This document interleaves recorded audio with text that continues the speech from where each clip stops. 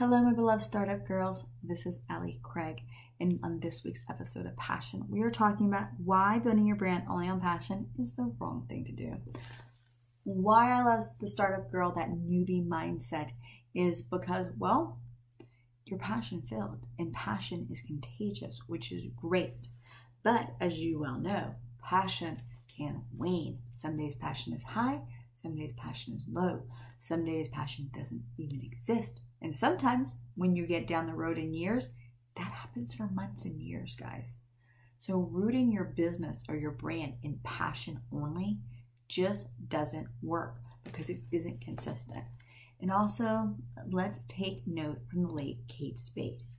Kate Spade built her amazing brand on love and joy and the very happy side of her personality. And even though in the end she had long gone and sold off her business, mass people didn't know that. The main market stream didn't really know that. And it was later discovered after she passed away that she really felt like if she let the other side of her personality, so the non-passion side of her personality, come out, that she would potentially hurt or destroy that brand. You don't want to put yourself in that position. So by building a brand only based on passion, you're putting yourself in that position.